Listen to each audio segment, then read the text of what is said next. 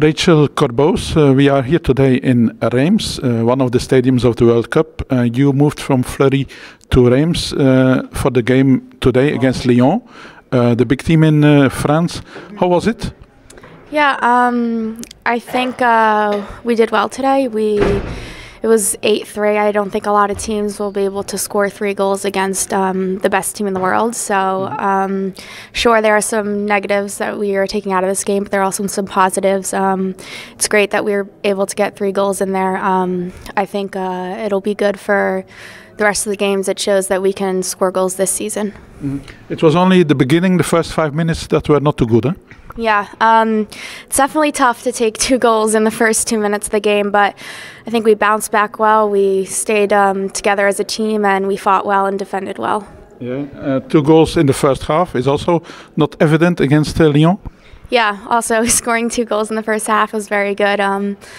Going into halftime knowing that we were able to score 2 goals in one half, where most teams in one whole game in 90 minutes, they can't score 1. So it's definitely a positive. We knew that there would be chances again in the second half to score more goals, and that's exactly what we did. Yeah, and then now the future, you play Marseille next. What is the goal of this team in the French Division 1 Arcana? Yeah, Marseille is a team that has a lot of experience. They were in Division 2 last year, but they were in Division 1 before. So we know it's a team that we have to get points out of. These are the games where we're looking to win. So we're excited for next week, and hopefully we'll be able to get 3 points. Yeah, and you come from the United States. United States was world champion in France. Did you live it here? Sorry, did I what? Were you in the stadiums to watch it?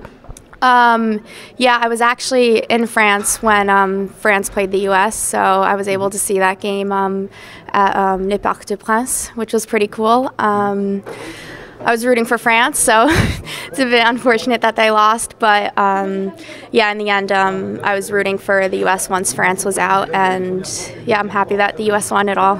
Of course. Okay, I thank you. Have a good luck and a nice season. Thank you very much.